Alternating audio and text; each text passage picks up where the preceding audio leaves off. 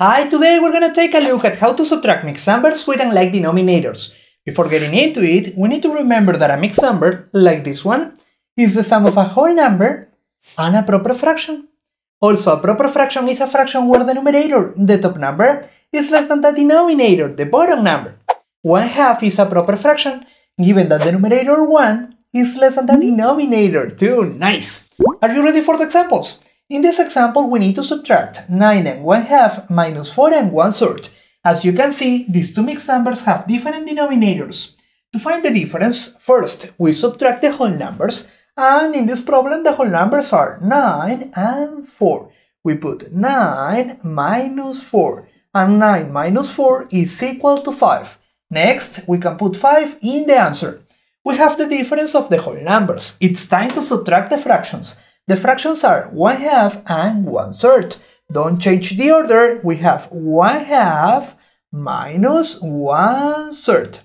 These two fractions have different denominators, 2 on the left and 3 on the right. To find the difference, we need to find the least common multiple of the denominators or the least common denominator. The first multiples of 2 are 2, 4, 6, 8, 10, and so on. The first multiples of 3 are 3 times 1 is 3, 3 times 2 is 6, then we have 9, 12, 15, and so on. As you can see, the smallest number that we can find on both lists is 6. Then 6 is the winner, 6 is the least common denominator.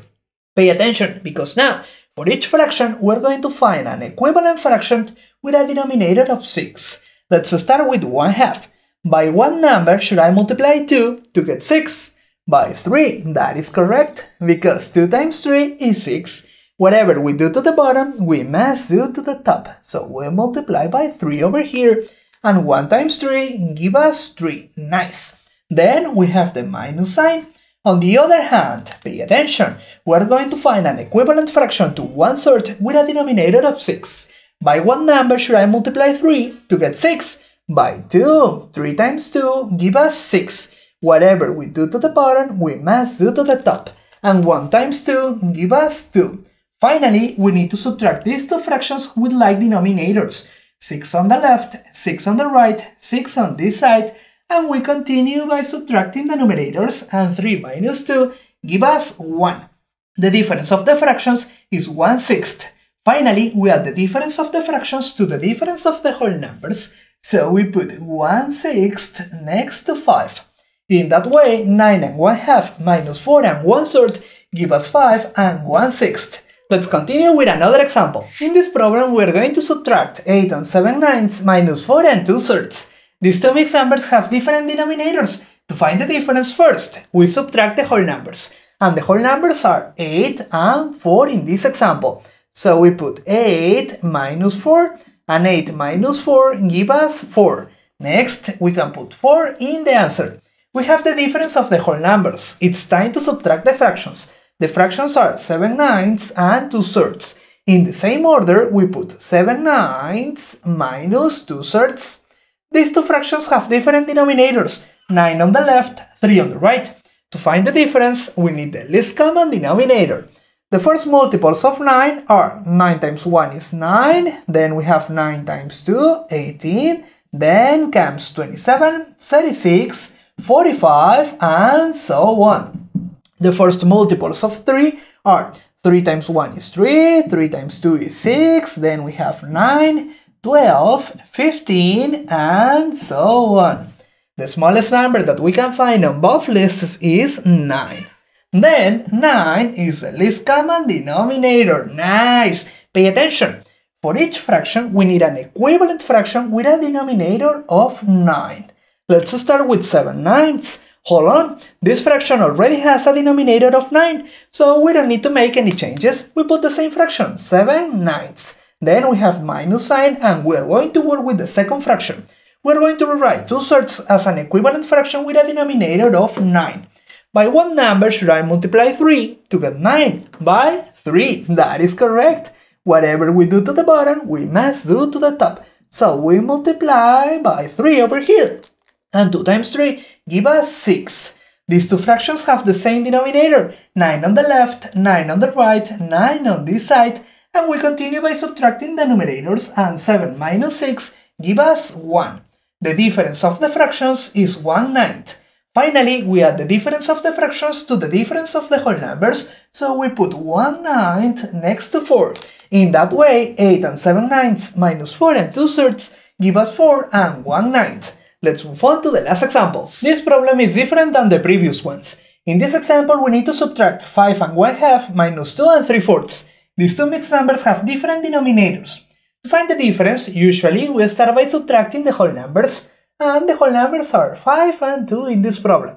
So we put 5 minus 2, and 5 minus 2 give us 3. We can also put 3 in the answer. We have the difference of the whole numbers. It's time to subtract the fractions. The fractions are 1/2 and 3/4. So we put in the same order 1/2 minus 3/4.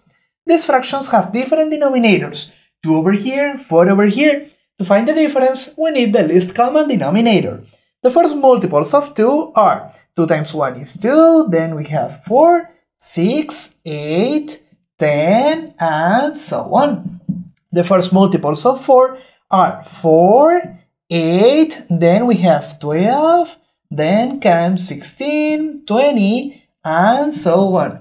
As you can see, the smallest number that we can find on both lists is 4.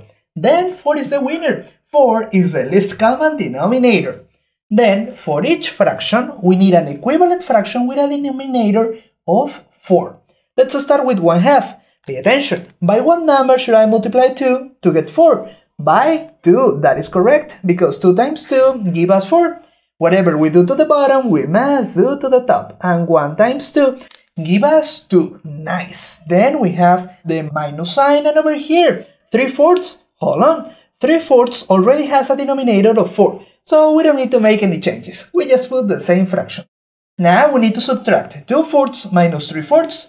These two fractions have the same denominator, 4 on the left, 4 on the right, 4 on this side, and we continue by subtracting the numerators, 2 minus 3. Wait a minute. We cannot subtract 3 from 2, because 3 is bigger than 2. The problem over here is that the second fraction, 3/4, is greater than the first fraction, 1/2. Let me show you. 1/2 and 2/4 are equivalent fractions. They represent the same value. Which fraction is bigger, 2/4 or 3/4? 3/4 is bigger, right? That means that the second fraction, 3/4, is greater than the first fraction, 1/2. This is a special case because the fractional part of the second mixed number is greater than the fractional part of the first mixed number. In cases like this, we need to follow a different procedure. I repeat, given that the fraction of the second mixed number is greater than the fraction of the first mixed number, we need to follow a different procedure.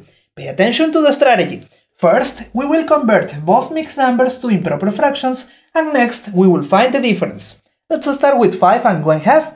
To convert this mixed number to an improper fraction, we start by multiplying the denominator by the whole number, and then we add this result to the numerator. Here we go.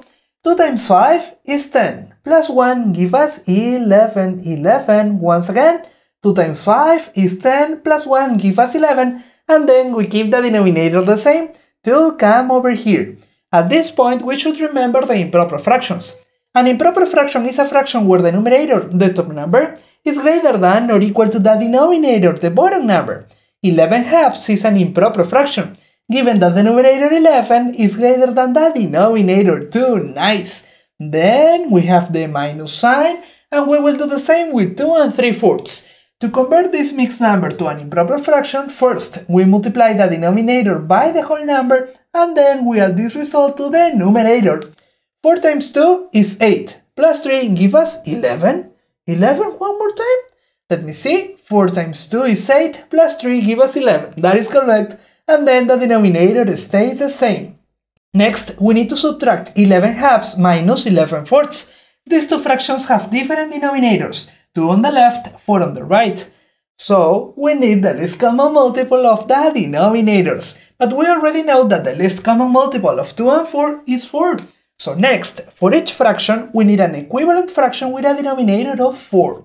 Let's start with 11/2. Pay attention, by what number should I multiply 2 to get 4? By what number should I multiply 2 to get 4?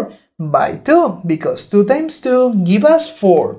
If we multiply by 2 on the bottom, we must multiply by 2 on the top.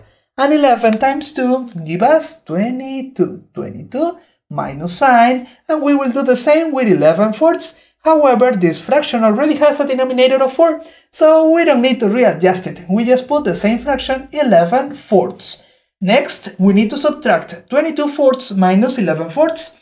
These two fractions have the same denominator, 4 on the left, 4 on the right. We can put 4 on this side, and we continue by subtracting the numerators, 22 minus 11. 2 minus 1 is 1, 2 minus 1 is 1. The answer is 11 fourths. Also, 11 fourths is an improper fraction, given that the numerator 11 is greater than the denominator 4. However, we don't need the answer as an improper fraction. If we start with two mixed numbers, we will finish with a mixed number. So finally, we will convert this improper fraction to a mixed number. Pay attention to the following question. How many times does 4 go into 11? How many times does 4 go into 11? Well, 4 goes into 11 2 times, and then we multiply. 2 times 4 is 8. To get 11, we need to add 3. Once again, 2 times 4 is 8. To get 11, we need to add 3. And then we keep the denominator the same. 4, come over here. The final answer is 2 and 3/4. We can put that mixed number in this place, 2 and 3/4. Therefore, 5 and 1/2 minus 2 and 3/4 give us 2 and 3/4. That's all for today. If you want to learn more about mixed numbers, check out this playlist. And here you have another video. Have a good one and see you next lesson. Bye!